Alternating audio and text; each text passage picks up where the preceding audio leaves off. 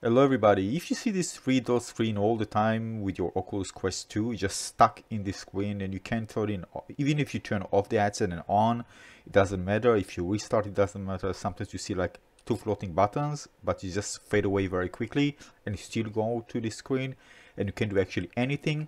What solved it for me, and there might be other options, is actually resetting the headset. Resetting the headset means that, and I'm going to explain to you how you can do this. That all your previous installed application won't be there, and your user account, so you need to set it up, but it's very quickly to set things up, so it's not a big issue. But if you want to solve this, this is one solution.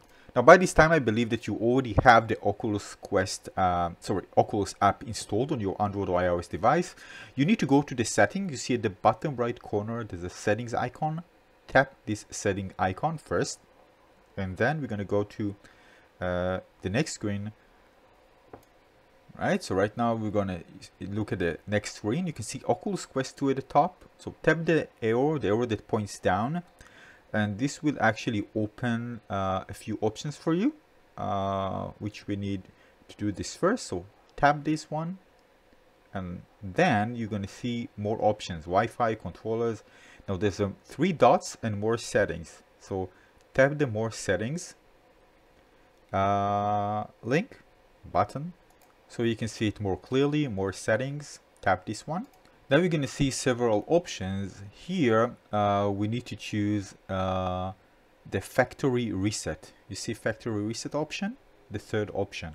So here now you can clearly see it, but make sure again that your headset is turned on, because if your headset is turned off, it won't be able to connect with this via Bluetooth. All right, so make sure you turn the headset on your Oculus Quest 2, and then it's going to reset, and this should solve your issue. And then you just need to go through the process of, you know, everything, just installing the applications again, setting up your user.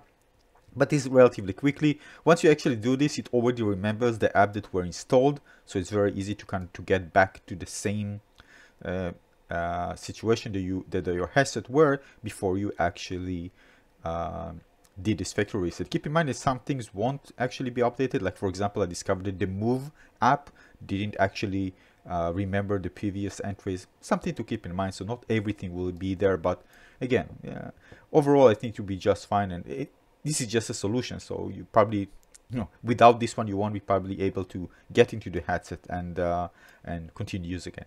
So this is it. If it worked for you, let me know in the comment section below, and do it on your own risk. But again, factory reset is not something that causes big issues unless there's data, important data that you don't want to lose, and some apps don't save the data. But this is out of the scope of this video.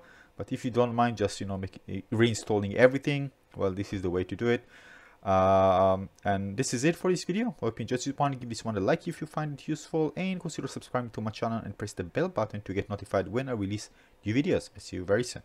Cheers. Bye bye.